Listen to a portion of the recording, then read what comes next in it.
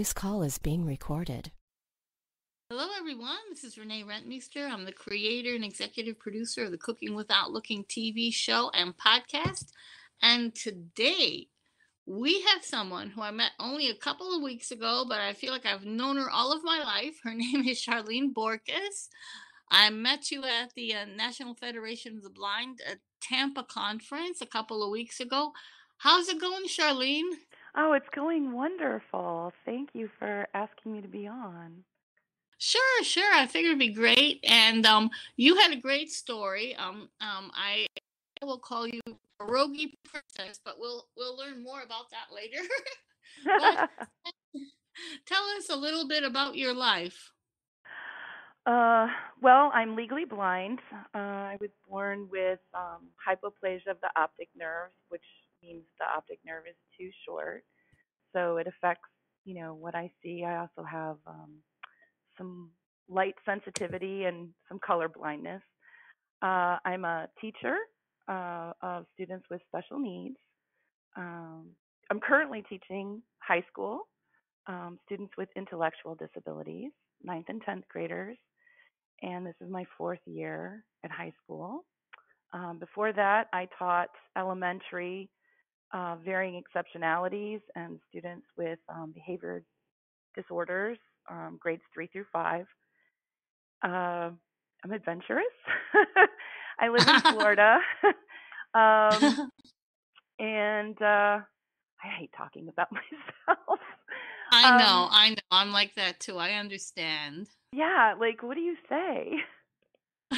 Well, you're doing pretty well right now. It must be interesting because you've got a visual impairment, and then you're teaching these kids with some extra special needs. How is that going for you? I know the other day when we were talking, it sounded like you were doing really, really well with that. I love what I do. I I kind of fell into teaching. I had a job with AAA, and it was kind of stressful. I know it doesn't sound that way, but what I had done was really stressful. And a friend of mine that I rode with horses. Um, she was the art teacher at one of the schools here locally, and she said they're looking for a teacher's aide for fourth grade early prevention dropout, and you'd be perfect because the school um, was Orange Ridge Bullock, and they had uh, that's kind of an interesting story, but the school was very inclusive before inclusion was a thing, and so I went for the interview with my guide dog, and I got the job. And working with these kids, I really related to their struggles um, because a lot of these kids had 504s or IEPs, and learning was really difficult for them. And I just really connected with them because school was so hard for me because I couldn't see. And it was always a struggle to, I couldn't read the textbooks. And if I did get large print textbooks, they came mid year. Um, Oh gosh. yeah, so I hated school, and it was always a struggle. So that relation, I was able to relate with their struggles, and they could see that I was struggling, or that I would come up with strategies to be able to see something to do my job. And so there was that connection. And so now, as a teacher, I'm constantly thinking outside the box, or trying to. And the textbook scenario of, well, this is what you do when you have a student with this learning disability. It just because it's in a textbook doesn't mean it's going to apply to 100% across the board. And so just finding strategies to get them to focus, or um, get them to engage in their own learning and advocate, and teaching them to advocate for themselves at an early age. It was I I mm, It the sounds like you're the relationship. perfect. Yeah, the relationship building is, I'm like, the relationship building is really easy because they see me struggle, and I have accommodations in my classroom, um, with with the lighting, and the kids love the lighting. I have track lighting with multicolor lights and floor Oh, lamps, so we're not using the fluorescent lights because that hurts my eyes. right, right. And yeah, so like a lot of kids that have sensory issues, they love coming into my classroom because it's settled.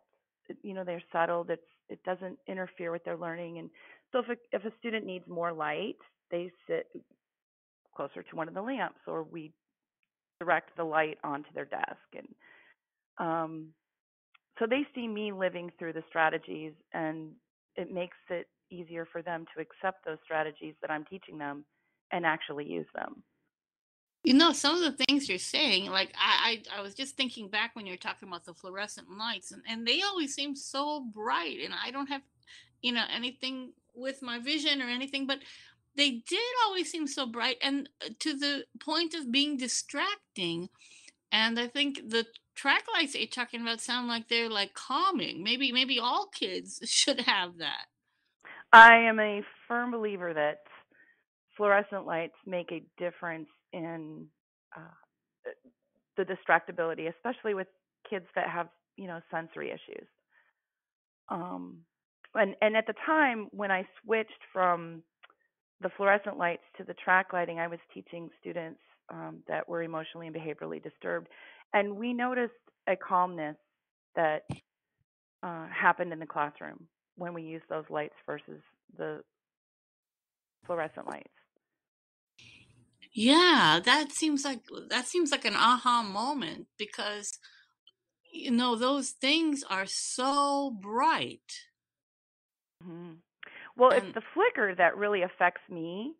So if I'm looking at a paper or and one of the other things I do in my classroom is I don't always use white paper. I use different colored paper pastels, and that makes a difference because that white paper is very hard and harsh on my eyes.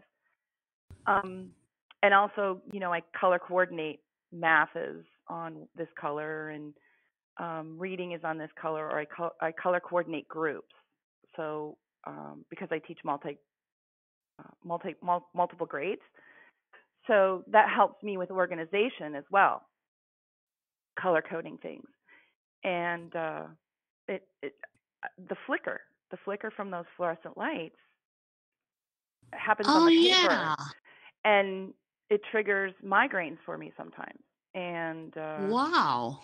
um, that's why I, Now, you did you know, have to talk like the powers that be into doing these things differently, or were they sort of on board with you? I had an amazing principal who was so supportive of anything that I needed to accommodate my classroom. I have to say, um, transfer transitioning from the business world into the education world, the accommodations when I need an accommodation to do my job, I am so supported, um, and that doesn't always happen in the real world.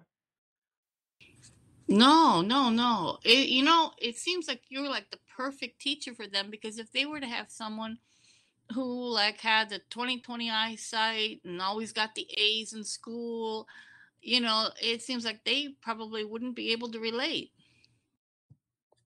Yeah. Well, everyone has. There is nobody that, and as far as I can see, nobody has perfect. We all have something that is a challenge to us. It may not be Right. physical, but we all have our challenges and things that we have to work at. Exactly. Now, speaking of challenges, the thing that caught me when I spoke with was your pierogi story, and I want to call you the princess of pierogies. It was so funny, and as a person who my grandmother used to make pierogies, it really hit me. So let's hear your pierogi story for everyone. Oh, oh. Well, since you are familiar, you know how much work goes into making pierogies. And Oh yeah, my mom was 74, and you asked her what she wanted for Christmas, and she, oh, I don't need anything. You know how uh moms can be. And I was right. trying to think of something to make her. So I'm sitting on the couch one morning watching the Food Network, and I think it was Tyler Florence, he made this pierogi recipe. And I'm like, oh, that's what I'm going to make my mom for Christmas. It's so perfect, right? The perfect pierogies. Never have made pierogies in my life. So I pull the recipe up and I'm reading it and I'm like, oh, this is going to work. So I didn't have a stand mixer, and so I borrowed my best friend Pam's stand mixer, not having any reference to ever making anything with a dough before in my life. And it called for like 13 cups of flour, which should have been a Oh clue to my me. God. Yeah, it should have been my first clue that maybe you're taking on more than you should. It's a So pierogi army. I know. Oh my gosh. So I made the stuffing the night before. I did the mushrooms and sauerkraut stuffing and the potato stuffing because I like the sauerkraut and mushroom, and my family likes the potato and cheese. So I did that the night before. So I started at 7 o'clock in the morning. It was Christmas break. I'm a teacher, and I'm like, I can get this done in a day. That was my second mistake. So excuse me. So I I'm following the recipe, and all of a sudden the blender or the mixer starts making this noise because it's struggling, and I'm like, uh-oh, I can't break Pam's mixer. She needs this for Christmas dinner. So I pull Oh the my dough out God. and I'm kneading it and I'm doing everything that I need to, and oh, there was so much dough. So I started rolling it out, and You were rolling in uh dough. oh my gosh, I was rolling in dough. A couple hours later, I'm like, this is going to be longer than I thought. Maybe I should pour a glass of wine.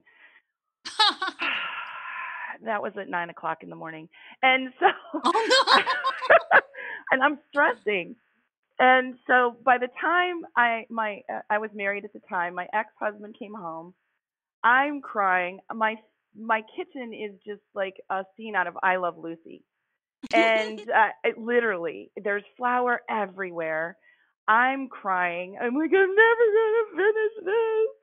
And no. there's dough in my hair. There's flour on the floor.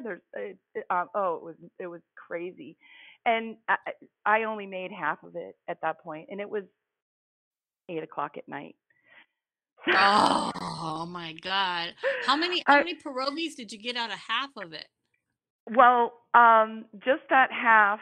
I think I made 6 dozen, and I Wow. and I don't even think it was half, to be honest, because I called my friend's husband, who was a pastry chef, and I said, can I freeze this? Can I do this like in a couple weeks? He's like, sure. I ended up able to make enough pierogies to give my ex-husband's family, my brother, my mom, friends. They all got like 2 or 3 dozen pierogies, and I Oh still my had like God. 4 or 5 dozen for my family.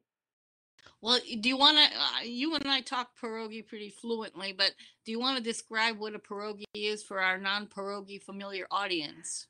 Well, it is a Polish ravioli. That's the best Yep, way I that's can a good describe way. it. And you can put anything you want in it actually. Uh Traditionally it's potatoes and cheese or meat or kapusta, which is sauerkraut, um mushroom, onions mixture. But you can also do like blueberry pierogies, apple pierogies. Oh. Yeah, it's I read cookbooks for fun. When I get a new cookbook, I like to read like the history of the food, and it's traditionally a peasant food. Sure, sure. Um yeah. As with most popular foods that we have now, tacos were peasant foods. You know, French onion soup was a peasant food. Pretty much everything. Yeah, so the history of food is always interesting to me. But so it's basically it looks like a little taco that's sealed. It's a half circle and you stuff it with whatever you want inside.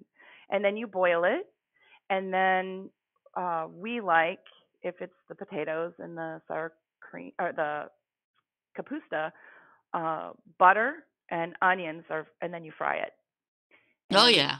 then you serve it with sour cream or applesauce. And then I always use homemade applesauce if I serve it. Oh yeah, those they are just like heaven on earth. And I was wondering the family must have been shaking in their boots the next Christmas to see if they were getting more pierogies. Oh, I was not going to do that again.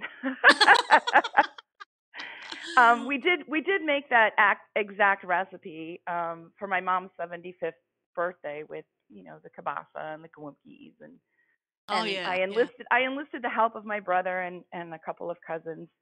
So we had a production line, but it is definitely not a project you want to do by yourself. So I always have helpers when I do it now, and I found a smaller dough recipe. I think it's Not 13 cups.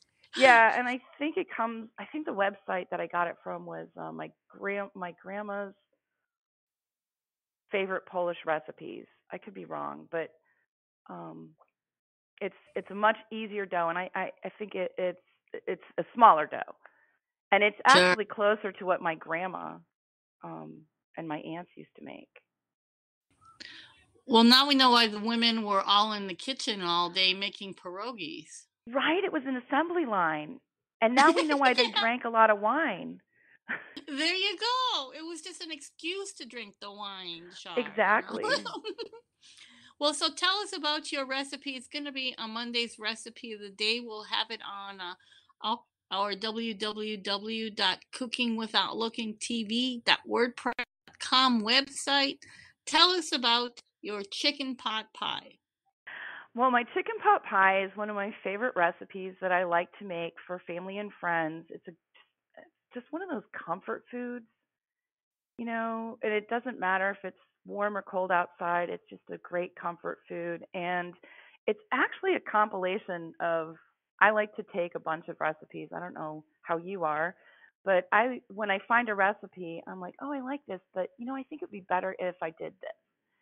So it's just something that I've kind of combined with the crust recipe, a couple different pie crust recipes, and I have to give out a shout out to my cousin Suzanne. She's in our family, the pie lady, and she told me about using vodka in the crust instead of ice water. Um, Oh, does yeah, it make you it different? yeah, I tried it. I tried it because that dough recipe makes two discs, and I like to have the bottom crust and the top crust. It just adds to the comfort. And Right. so I made one batch of pies, or one pie crust with the ice water, and the other one with the vodka instead of the ice water, and it came out crispier and flakier. Oh, that's interesting. Do you use the same amount of vodka as you use for the water? Yeah. Yes. But I did find that if you use the vodka, you do need a little bit more than the half a cup. Not not Why? not Because not there was for some. not for the purposes here. But no, it just needs a little bit more. So I usually just add a little tiny a few drops at a time to get the dough moist enough. And then Ah, okay. yeah, and then the filling is um uh kind of uh, m- again a compilation of different filling recipes from different cookbooks and different chicken pot pie fillings that I've tried. So Oh, well, that's great. So, what do you use like a soup in there, or I use you make your own sauce? yeah, so I usually like to use chicken stock and whole milk seems to make the best to make up to the 12 ounces and the 4 ounces. And then I make a roux. I saute the onions, and I like to use fresh carrots and celery because I do like a little bit of a crunch with the Hmm. vegetables. Hmm. And so I saute all that with the butter and the onions and the garlic until I feel that the onions are soft or I see that they're soft. And then I sprinkle the flour and I cook it down, make sure everything's coated really nicely, And then you gradually add the milk and chicken stock, stirring until it thickens. I salt and pepper it, and then you add the chicken and um, the uh, rosemary, thyme, and I like fennel seed in there. It just kind of gives it a little Oh oomph. yeah. Yeah, yeah, yeah. Yeah, and it just gives it a little bit of a different flavor. And I stir that and let it thicken a little bit on a low heat for about 10 minutes.